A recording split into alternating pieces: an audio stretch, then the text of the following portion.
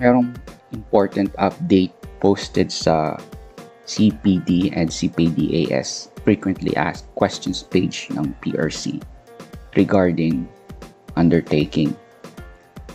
Kung pupuntahan natin ang page na yon, so ito nga pala ang kanyang URL. Kopyahin natin yan at ilagay dito. Kung bubuksan natin yung page na yon, ida-direct tayo sa page na ito. So, makikita natin dito, this was reviewed 8th of October 2024. So sa ngayon ay November 12 na. So ano ang importante dito? Sa bandang baba, sa section 4.7 or yung item regarding acceptance of undertaking for PIC Renewal. So nasa page 41 yon.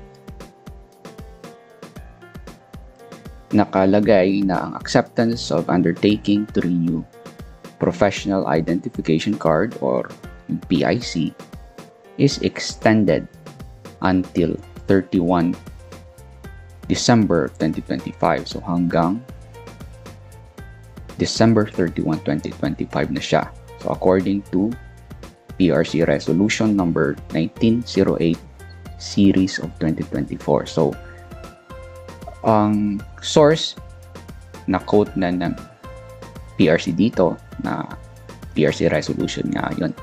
So if we are going to open this link, resolution number 1908 series of 2024, title nito is the extension of the acceptance of the CPD undertaking for the renewal of professional identification card until 31st of December 2025.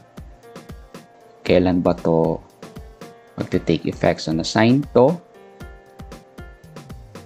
16th of October 2024, and this resolution shall take effect immediately upon approval. So ano naman ang significance kaya nito? So ang significance nito ay mabibigyan tayo mga PHRN or lahat ng mga professionals ng sapat na oras para makapag-ipon ng required CPD units, dahil since mag-a-accept pa sila ng undertaking for the renewal PIC card, ibig sabihin nun, kahit hindi mo pa nako-comply yung required units or kulang ka pa, in other words, makakapag-renew ka pa rin ng yung plastic ID, so professional identification card. Yun nga lang, i-comply mo pa rin kasi ang undertaking actually is not a waiver to CPD compliance. So mag-a-add up yon sa next renewal cycle.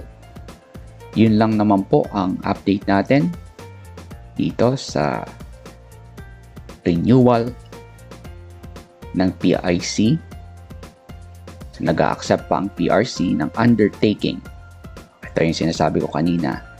Please be reminded that this is not a waiver to CPD compliance. Ibig sabihin, the required CPD units will add up to the next renewal cycle. I think may pinalabas na memo ang PRC na 2027 onwards, ang required CPD units na kailangan i-comply ay 45 units na. So, yun lang naman po. Maraming salamat. Good morning.